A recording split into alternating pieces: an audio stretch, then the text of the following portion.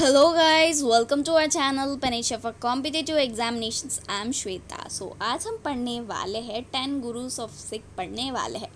जो आपके गुरुस है सिख के वो है 1 to 10 गुरुस जो है यहाँ पे है।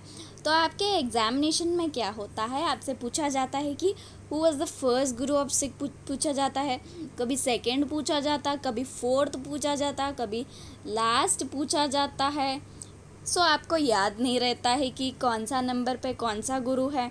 तो हम क्या करने वाले हैं 1 to 10 जो गुरुस है आपके, हम क्या करने वाले हैं इनको सीरीज़ में हम क्या करने वाले हैं एक ट्रिक के साथ। जो एक ट्रिक बनाया मैंने, सो ये ट्रिक के साथ आपको सारा यहाँ पे याद हो जाएगा, राइट। तो आपके किस किस एग्ज़ामिनेशन के लिए ये इम्पोर्टेंट हो जाएगा। एक तो आपके SSC एग्ज़ामिनेशन में ये पूछा जाता है, आपके रेलवे एग्ज़ाम में पूछा जाता है कभी कभार, और कभी कभी आपके स्टेट लेवल एग्जामिनेशंस में भी पूछा जाता है, राइट।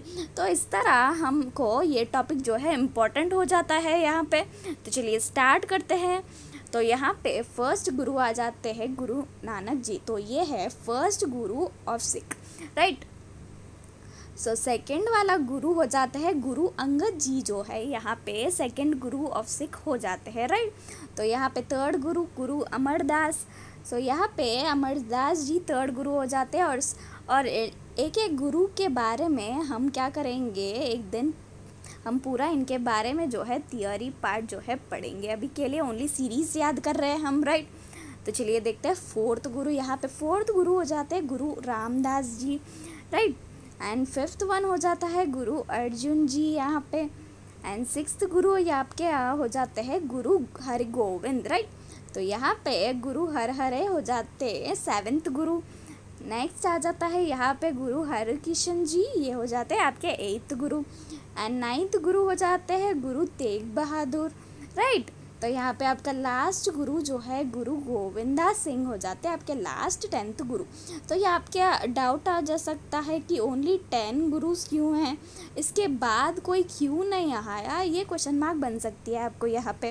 बट यहाँ पे क्या हुआ, इन्होंने बोला है कि इनके बाद जो है कोई भी गुरु नहीं आ सकता, तो इसीलिए इनके बाद जो है कोई भी गुरु नहीं है यहाँ पे, राइट। तो यहाँ पे इनको 1 to 10 गुरुज को सीरीज़ में याद करते हैं ट्रिक के साथ। तो चलिए देखते हैं यहाँ पे पहले ट्रिक याद करने से पहले कौन सा क्या किस गुरु से क्या क्या कोड लिया गया पहले पढ़ते हैं। गुरु नानक जी को गुरु नानक ही रख लिया हमने यहाँ पे।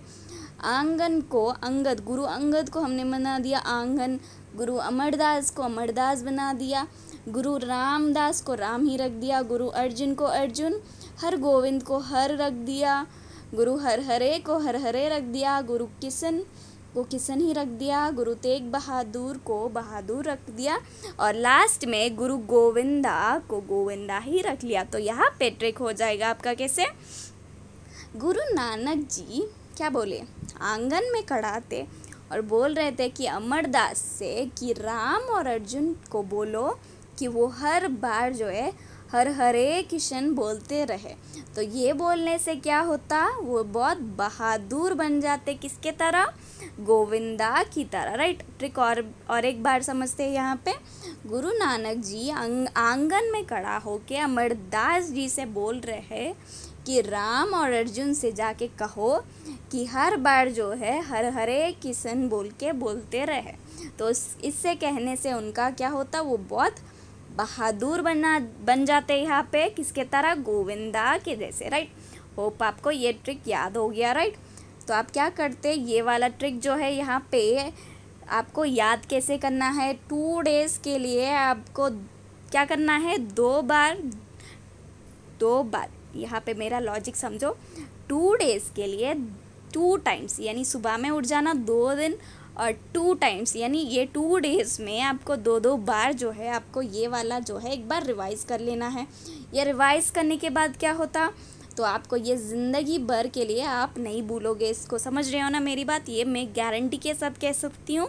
तो आप क्या करते हैं, मेरी ये लॉजिक अप्लाई कर देना, 2 days 2 times, राइट। सो आपको क्या करते हैं, ये 4 times जो है रिवाइज़ हो जाता।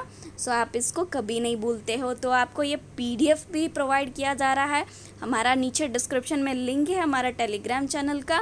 सो आप उसमें ज्वाइन हो जाए। इसका जो है कल सुबह आपको PDF मिल जाता है इसका, राइट।